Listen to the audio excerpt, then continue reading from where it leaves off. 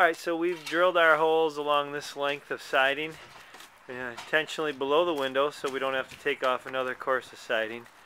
This two-story building is balloon construction, so we are only going to attempt to go up the wall about 6 feet. Then our choice is to either remove siding up on the second story level, or in this case we're going to drill our holes from the inside and dense pack downward. There's remodeling still going on upstairs, so there's no point in us dense packing from the outside.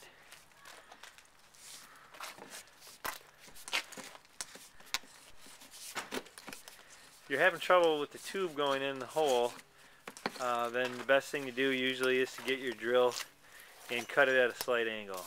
With old lath and plaster, the plaster will often catch on your tube.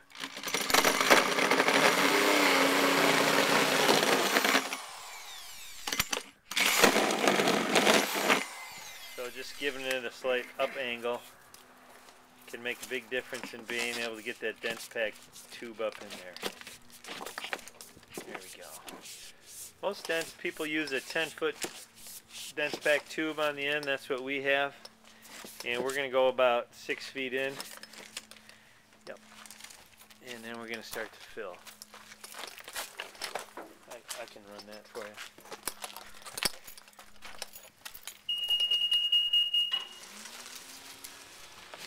You can see the fill in the tube.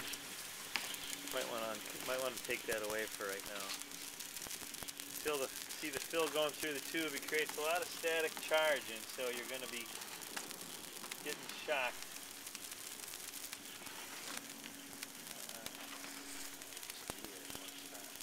So it's going to take a while for this to pack because we've got an open cavity going all the way up, and the force of our blower is pretty high. So we expect that maybe 2-3 feet above the end of the tube is going to get packed. And we'll just keep running it. And you'll first hear a sound change, and that's good that you can see the insulation stop. Once your insulation stops, you want to back out on that tube a little bit.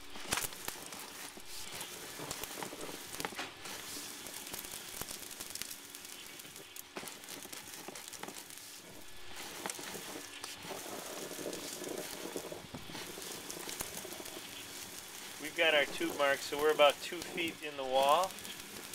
Now about a foot, and then we're going to cover with our foam. You got to pull it out a little more.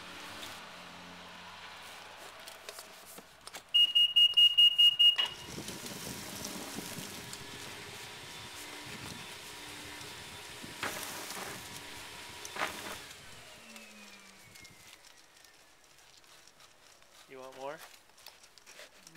Nope, I think that's good.